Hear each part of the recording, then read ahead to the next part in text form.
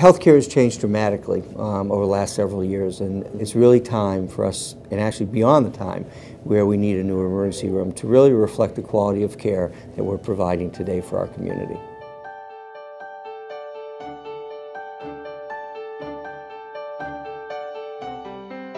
I want to talk about the emergency services, if you don't mind. If I'm not mistaken, is it true that 70% of admissions into the hospital come via? Even a little bit over. So it really is the front door of the hospital. It's the port of entry, really, for healthcare in the community. Our emergency department is popular.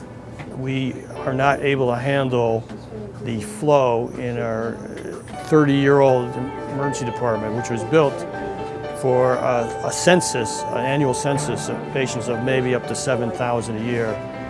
We're already seeing 13,000 patients a year. The new ED will have a totally new separate entrance in the front of the hospital, and greater accessibility, nicer waiting area, more private registration functions.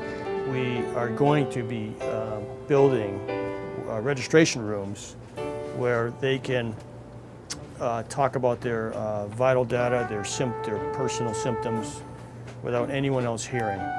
The rooms are going from probably about 120 square feet to 150 square feet because we have so much new technology, both in terms of emergency crash carts, video cameras, things of that nature, have created much more demands in terms of the actual size of the emergency department rooms. So right now, our emergency department doesn't have any means to take care of the low triage, the low acuity patients in a rapid fashion. It can clog the flow system and the flow of patients. We will have 2 rapid treatment rooms, which we don't have right now. So for folks with minor emergencies, urgent care, they can be treated and released, I think, in a much more rapid way than what we're doing right now. So there's just a whole new level of privacy and comfort and really accessibility to our patients.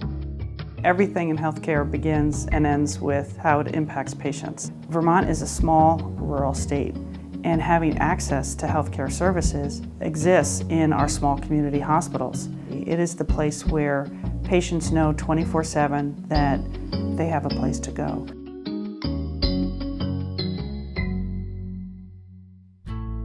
Having a facility that provides physicians with an environment and the tools that they need to provide high quality care to their patients is an added draw. And what physicians are looking for now is stability and security.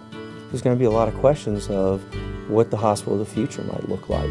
And the way that an emergency room fits in there and electronic health records fit into that whole equation is that electronic health records will provide a communication tool for physicians. So that now it can be part of your main hospital electronic medical record, as well as having an electronic medical record that we can then share with your own private physician.